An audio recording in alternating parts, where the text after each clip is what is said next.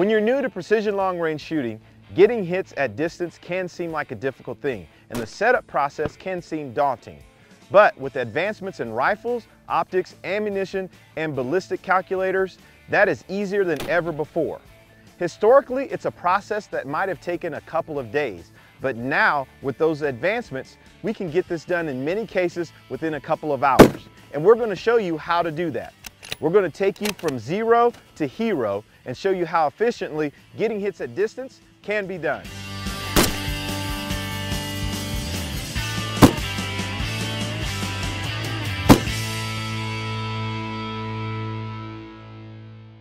The first step in the process is zeroing. So we want to make sure that we have a really precise zero because that's going to affect everything downrange after that. We're zeroing at 100 yards, and there's a simple reason for that. The bullet is less affected by environmentals, so you don't have to worry about wind coming into play or the angle at which you're shooting. This is where we really want to take our time, make good shots, make this zero as precise as possible. Follow all the shooting fundamentals that we've talked about before. All these things are in line because this is going to set in place everything that happens going forward. All right, so as I prepare for this zeroing session, we've gone through that fitment process to make sure that the rifle's set up. Now we're going to make sure we have body alignment, make sure we set our parallax, and then we check for natural point of aim. We can't stress how important this portion is.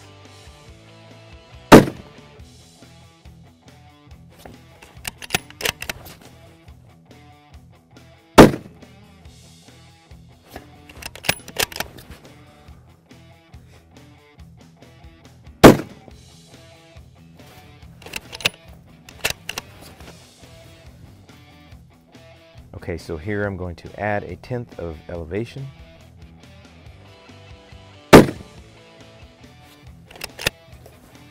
Okay, so now that we have our zero, we're going to go on to the next step, which is the chronograph. The reason why we chronograph is to get specific data on our specific platform, meaning our rifle and our ammunition.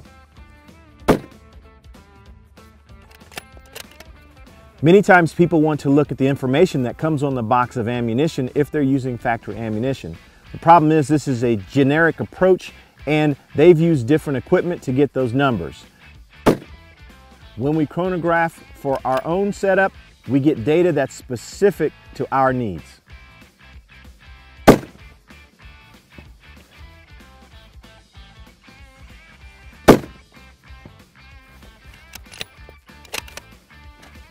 All right, so we just finished a 5-shot string. We've got an average velocity of 2,841 feet per second. And this is the information we'll enter into our ballistic solver. I'm going to use the GeoBallistics Ballistic Arc on my phone instead of going with something like a Kestrel, and that decision is up to you. It's important to note the velocity that we pulled from the chronograph was 2,841 feet per second at the muzzle. And when you look at the box of ammunition, it says their muzzle velocity is 2,950. So there's a little discrepancy there, and that's exactly why we chronograph specific for our setup. So the first thing we're going to do is we're going to enter in our bullet information. So we're shooting 6 Creedmoor, and we're shooting a 109 grain bullet from Berger. So I'll scroll to that, I'll select that, and the bullet comes up here, and it enters in automatically. You'll look at the drag function, which is a G7. It matches up with what's on the box. So that's your ballistic coefficient of 0.292. So those things match up. As we go further down, we have things such as your sight height, which you're going to want to have specific. You want to know the distance of the optic over the bore. So on this one, it's about 2 inches. Our zero range is 100. Our barrel twist is 7.5, and our muzzle velocity of 2,841 feet per second. Once we have all that information in, we simply save. And then our ballistics calculator will start giving us solutions. So now we're ready to true at distance. When we true at distance, what we're basically going to do is try to make sure that what the rifle is doing is matching up with what we're getting through the ballistic calculator. Keep this in mind. We can't change what the rifle is actually doing.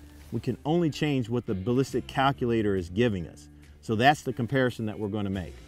So right now we're going to dial to what the app says at 600 yards based on this 2,841 feet per second, which is 3.5 mil. white plate. I would hold right edge. Okay.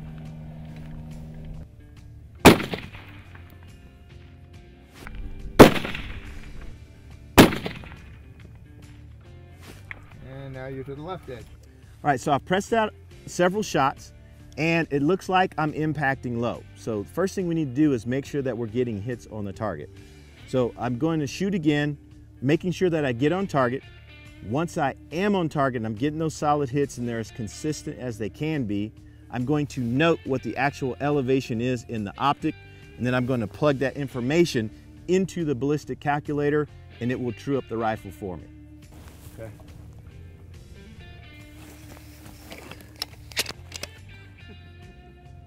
Right now. Yeah. About 2 mils left, roughly. I'm going to make a couple more adjustments for the wind here. I'd say it's reasonably well centered already. Now I'm going to come up a tenth. Now I'm going to come up another tenth. That's pretty dead on. All right, so it looks like we're finally on target the way that we want to be. I've noted the come-ups on my elevation here on my scope. And next, what I'm going to do is I'm going to cross-reference them with what the app is telling me. I will punch this information in, and then the app will calculate all this stuff and match it together. With the advancement in rifle, ammunition, optics, and ballistic solvers, it's now easier than ever to shoot at distance quickly and efficiently. Following these steps will help you to do so.